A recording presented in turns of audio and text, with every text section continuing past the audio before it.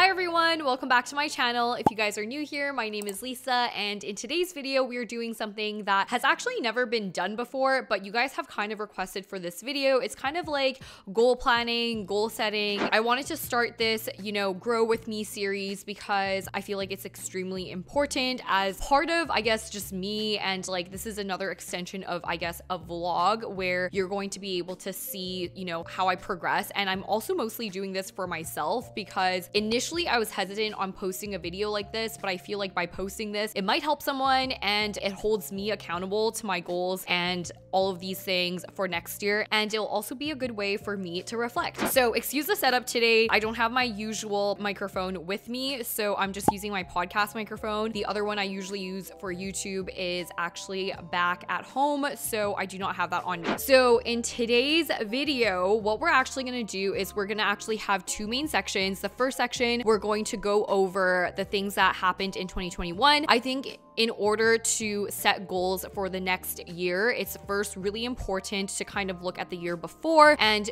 talk about that before you kind of goal set into the next year, because you'll be able to see what you need to work on, what you did well at. If you want to also do this all together, then, pause this video, go grab pen and paper, and we can kind of work through this together. I don't know how long this video is gonna go, but because I do think it is important, I'm just gonna kind of go with it and we can plan together. I feel like before I go into the actual categories and ratings, I wrote down a few questions that I wanted to ask myself and answer, just so you can have like a little bit of a highlight before we get into the serious stuff. And I think this part is also super important because it helps you practice gratitude and also kind of like allows you to look back throughout the year. I don't know if you guys are like me, but I feel like 1 year is actually a really long time. And sometimes when I think back to earlier in the year, I'm like, oh my God, that was still in 2021.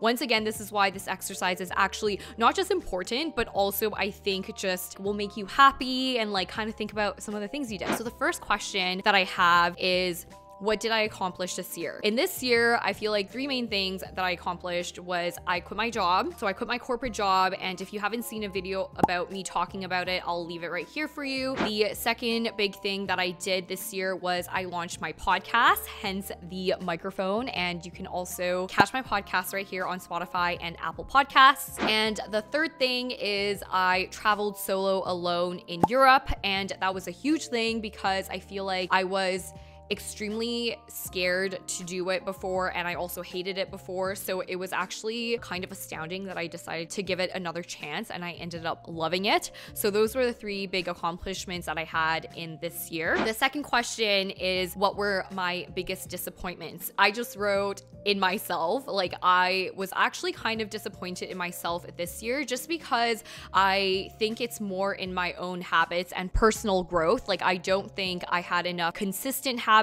I don't think I have a very good routine. So I think because of that, it made me feel very just all over the place. And I don't know, that's something I need to work on, and we're gonna go really deep into that later on. The third thing is, what did I learn? This year, I learned a lot about myself. I think this year, I really took the time to kind of just like sit down with myself and really grow as a person. Once again, we're gonna go into this a little bit more, but the other thing is also I learned that I love solo traveling. I love working alone. I love being autonomous. I love being free. And I think that's one of the biggest learnings. And I also learned this year to say no a lot, and also more importantly, saying no without feeling bad about it, because I feel like a lot of the times if I say no out of FOMO or something, I would just like feel guilty or just have the FOMO for the entire night. So this year I became more confident in saying no, but at the same time, I also learned the things that I would say yes to that would make me really happy. I guess I learned how to kind of distinguish which ones are going to make me happy and like not make me regret my decision. The last one I think is going to be the funnest question is, what were my biggest highlights and favorite moments of 2021? The first one is, of course, the fact that I quit my job. This was the biggest goal I've ever had for myself. So that was definitely one of the biggest highlights. Obviously, the other two that I had mentioned, also the solo traveling across Europe and also launching my podcast with my best friend. And then some of the other highlights that I had was I had a goal this year of wanting to go on 4 boats.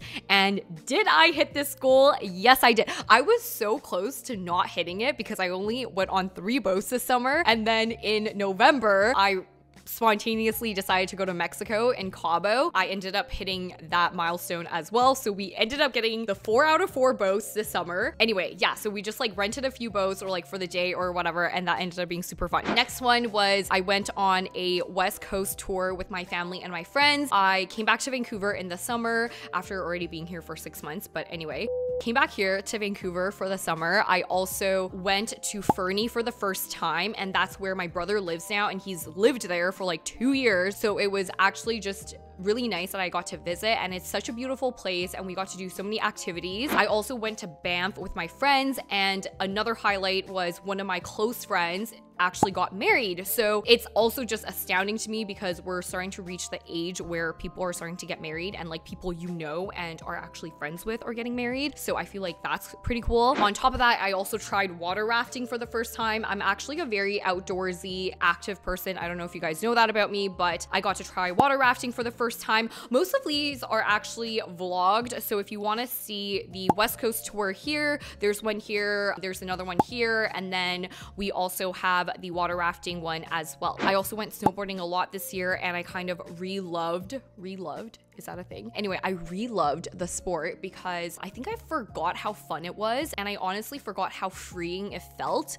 So that was another thing that made me really happy this year. Overall, I just want to say about 2021, I think this year's theme was for me to be free. If you guys are kind of new to this channel or the overall brand, or you haven't listened to the podcast before, basically I was in a very toxic relationship for about 4 years. There's an episode about it on the podcast that you can listen to. And in the middle of the pandemic, in June of 2020, I broke up with my boyfriend. I ended up being single, and honestly, I don't mean this in a rude way, like he made me unhappy. Well, like kind of that, because I've been single before and I've been miserable single, and this time I've just really owned up to it, lived my life. I just never have ever been happier. So 2021 was honestly one of the best years of my life. It obviously started and kick-started off after my breakup in August, I would say, like a few months after the breakup. It kicked off and I started to become really happy maybe like August of 2020, and that continued to carry over in 2021. I wanted to bring this up because I think you're going to see a lot of the reasons why when we get into rating how I did in 2021. In 2021, I have broken down these few categories. So if you're doing this exercise with me, just write these categories down. What I did was I wrote these categories on the left, then I wrote a feedback section in the middle, and then on the right, I decided to rate it out of 10. The categories are career, health, finances, relationships, fun, personal growth, giving, and then lastly, spirituality. Starting with the first one, so with career, the format I decided to do this is kind of what I learned in school, which is like 2 stars and a wish, meaning you want to give yourself 2 compliments, and then a wish is like what you could do better. And then I also decided to rate it out of 10. So basically the overall rating for career that I gave myself was a 7 out of 10. I wanted to give myself stars because what really pulled the score up here is obviously me quitting my job, because that took freaking forever. I mean, for me to achieve this goal. So that definitely pulled the ratings up a lot. I started to have more focus in my content, but like later in the year. So you're gonna start noticing on TikTok, YouTube, and on Instagram that I have a lot more fashion content, because I think I'm trying to just kind of like niche down a little bit more, whereas before I feel like I was just doing so many different things. So I'm definitely trying to have more of a focus, and I'm also mentally feeling more focused. So those are the stars I decided to give myself. The wish that I wanted to give myself was I wanted to develop better habits and better consistency. So that's why I gave myself a 7, because I feel like there's a lot of work that needs to happen in the habits and consistency portion. So going on to the second category of health. So as you guys know, well, if you don't, if you guys are coming from Instagram, you may already know this, but in the category of health, you know, I'm giving myself stars because obviously this started towards the end of the year, but I started to work out more, because before in my life, I feel like I'm just very much into eating junk food and I'll diet, but it's never out of like motivation of like actual health. It was more just like an aesthetic, like I want to look better, but it's never because I want to like be a healthy person. This started in the end of the year, which is what pulls the rating up a little bit. Overall, the good things that I've started is I started to work out way more consistently thanks to Sweat and Tonic. Even now without Sweat and Tonic, I still work out consistently at home. The second thing is I actually started to like eating healthy, and I actually started liking that. I also did 1 month of no alcohol, and that was amazing. I'm gonna start cutting down on alcohol as well, but also starting to eat healthy. This really kicked off because if you guys saw one of my previous vlogs, I was trying to do this diet for my gut, and I wanna, look into that more, but that made me feel really, really good. And I feel like we should all look into gut health because honestly, it can really change how you feel. And also when I started doing this, I genuinely began liking eating healthy food. Like, I never used to be a salad person, and now I am. So that was kind of astonishing. But anyway, 6 out of 10 because this started later on in the year, and I still have a lot of work to do in this aspect because the consistency, I still need a lot more consistency, and I also need to stop like snacking to that extent, or just like binge eating sometimes, or like eating till I'm like really, really full. I need to just learn how to stop when I'm just regularly full, not like about to explode full.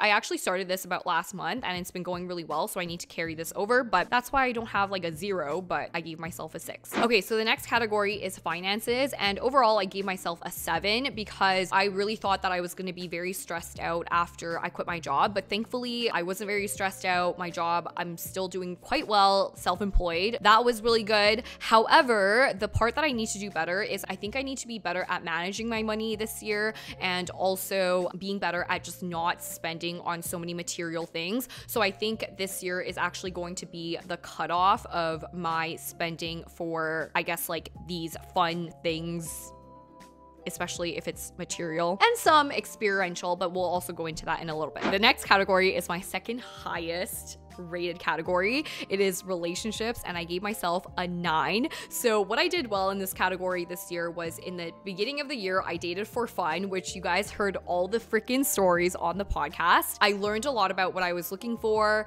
and I finished dating for fun. Then I stopped dating completely. I spent a lot of time with my family and my friends, and I really grew those relationships again. So I'm really, really happy about that. For the rest of the year, romantically, I have absolutely no focus on dating at all, and just continue to be focused on my friends and family. So the wish that I could have worked on better this year was being on time with people, and also being better at responding. So that's why I docked myself a 9. I only docked myself 1 point, even though I'm late all the time, is because I think like if you kind of just knew how much I internally grew my relationships, I think that just really outweighed everything. Whereas everything else, like the being on time and being better at responding, I want to put that more towards the category of personal growth. It's not going to taint my relationship score, but anyway.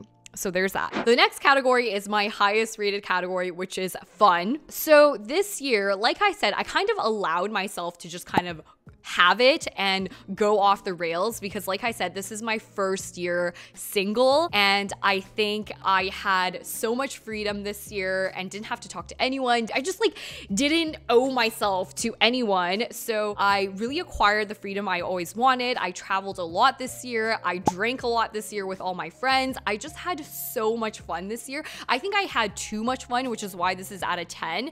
Basically, the wish is balance is key. Hopefully for next year, it's not gonna just be like me having fun all year round, because I think that was me this year. But next year, we're gonna definitely strive for a little bit more of a balance. The next category is personal growth. And for me, I feel like, this year, I've never been so focused on becoming a better person in all aspects of my life. Like all of these categories we are going through one by one. Like I'm working really, really hard at all of these, and I still consistently go to therapy. So I've never put so much emphasis on myself. And so that's why I gave myself an 8 in this category. Another thing that was actually very pivotal in this year for me was I decided to change my perception of my luck, because if you guys have watched my vlogs, you will know that I constantly say Lisa luck, Lisa luck, Lisa luck in like the worst way possible. I'm always like, I'm so unlucky. And I think this year, a few unlucky things did happen to me, but I am so thankful for those events because honestly, it made me ironically change my thought to believe I'm actually one of the luckiest people on earth. Because of this change in mentality, it is allowing me to be a luckier person. I do believe, and one of the biggest things I learned this year is luck is really how you make of it. And I think that if you are also someone who believes you have bad luck, you can change your luck. I know it's hard. It's like a catch-22. By telling yourself you have good luck, you can honestly generate really good luck for yourself. And I think this was actually extremely important to my growth this year. Yeah, I think personal growth this year was also really big. So I gave myself an 8. And I think the wish that I had and why I docked myself was once again because of consistency. I think I need to be consistent in all aspects, and a lot of the wishes in all of these categories have always been on personal growth and also, I guess, consistency. Okay, the next section is giving, and this is basically just, you know, like generosity and donating and kind of like philanthropy. So for me, this year, I gave myself a 7 because you guys definitely don't know this, but every year I actually sponsor a monk in Tibet. So if you guys didn't know, my parents are actually quite Buddhist, and we have a monk that we sponsor. We give them like money for, you know, like religious stuff, their living needs and all of that. So I've been doing this every year for many years now. So this has always been consistent. But this year I also decided to host a friends only clothing sale, and I donated half of the money towards charity. It is all clothes I use kind of like my own money to buy, but I decided to give half of it to charity. So I gave myself a 7 for that. But I think what needs a lot more work on my end, besides like increasing the amount or increasing the number of times I give back, is also having more personal involvement, because I think right now I do a lot of just like, okay, here's the money, there you go, but I kind of want to do more like actual in-person events. That's kind of why I docked myself points for that one. And then lastly, the category is spirituality. You guys might not have this, or this might not be a category for you guys, but this year was also really important to me because it was actually very pivotal for me in terms of spirituality.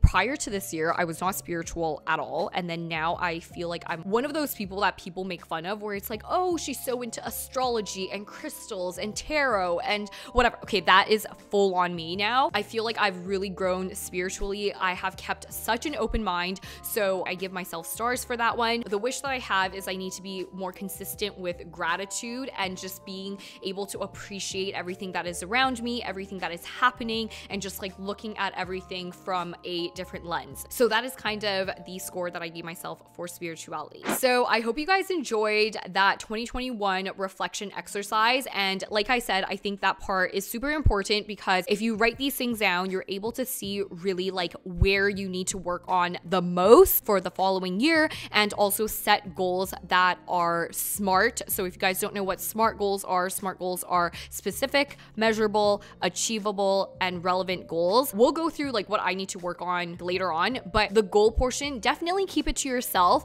And my biggest 2 recommendations is, number 1, create a vision board. So if you guys want to follow me on TikTok and on Instagram, I will actually be sharing my vision boards on there. I don't have it right now, that's why I can't share it with you, but make sure you follow me on there and you can see how I make my vision board. But essentially you just, you know, go on PowerPoint and you take all the pictures that resonate with you, and even some quotes or even some one-liners. Like if you want to be like, I want to make X amount of money this year, just like put, I don't know, that amount of money like on your vision board or whatever it is. But when you put all of these things in a picture and put it as your wallpaper, put it as your phone background or whatever, it can really, really help you. Like every time you look at your phone, every time you're on your computer, you can see these things. It will help you give these little cues that you should be doing these things. Vision board is super important. And the second one is for your very specific goals to write them down in the present tense. So for example, if you want to make $100,000 this year, instead of writing, you know, I will make $100,000 this year,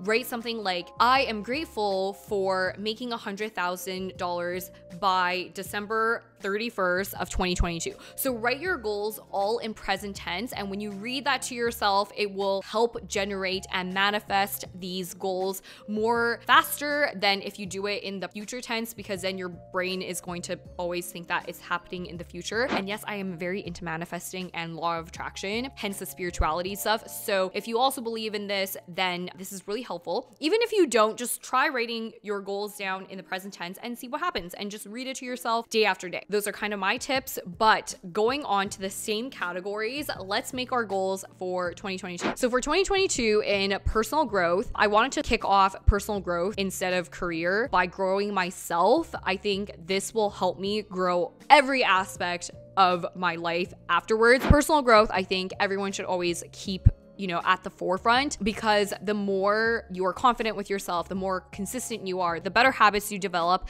it will just trickle down into every other category. The first thing for personal growth is I want to become more consistent in all aspects of my life. Like, I am a very much sprint, not marathon person, but I am changing that. So I'm even writing down, I am a very consistent person.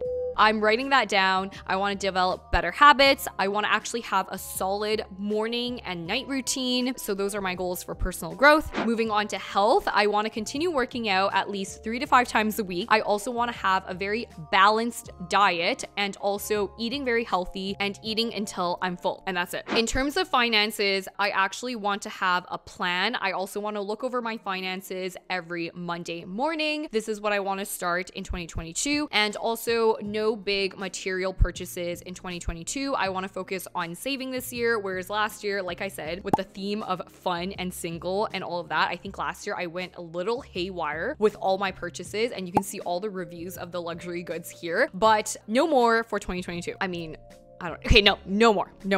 Next category is relationships. I still want to be single all of 2022. So I do not want a boyfriend at all. Once again, my focus is on myself and all of my personal growth. So I do not want a boyfriend, and I want to continue focusing on my current relationships with my family and my friends. And I think that is it. I think I just want to constantly be a more consistent person, on time, thoughtful, grateful, and not take people for granted. I think if I build my own core relationships and build myself, then the right person is going to come along. Okay. So I'm just like in absolutely no rush to get a boyfriend. I will get a boyfriend when I turn 30, but just not right now. The next category is fun. I actually want to dial down the fun this year because I feel like I had too much fun last year. So this year I am allowed to travel, but I actually don't want to spend like I did last time, basically almost 2 months away. And if I am going to travel for the short amount of times, I do need to have all of my work done beforehand. One of the bigger trips that, we've been talking about is my family really wants to go on a trip, and I don't know how long that one's going to be. Like I said, no matter what trip I go on and no matter what the duration is, my one caveat is my work has to be done. So I think I'm going to hold myself accountable for that this year. Last year, I would just kind of, take it for granted, and I was like a little bit absent on YouTube for a month. So I am going to keep myself more consistent this year. The next one is, in terms of career, I already mentioned this, but I do want to focus on more fashion content and also being more consistent with the schedules. I am hoping that in 2022, the schedule is going to be every Sunday and Thursday. You guys will be able to see a new video on this channel, being more consistent on TikTok and Instagram as well. Podcasts, we've always been very good at. We just took a break for the holidays. Podcasts, you should expect an episode every Monday still. We have that one. And then giving, as I mentioned before, I want to be more personally involved. So I think a good way for me to get more personally involved this year is actually to ask my friends to go volunteer with me. I think that would make a really, really fun weekend activity. And also that would just allow you to kind of like also get a bunch of other people to help you out, and then just keep yourselves accountable and also like go together, and it'll just be a fun, like giving back kind of weekend activity. And then the last thing is, once again, becoming more consistent in spirituality practices. I've actually started meditating every morning, so I want to continue doing that. I do want to continue practicing gratitude. I actually go through a gratitude exercise every morning and every night, so I am going to continue doing that for 2022. So anyway, that was pretty much the entire video for today. I really hope you guys enjoyed it, especially since this is my first time doing this. If you guys have any questions, make sure you leave it down below, and I will see you guys in the next video. Bye!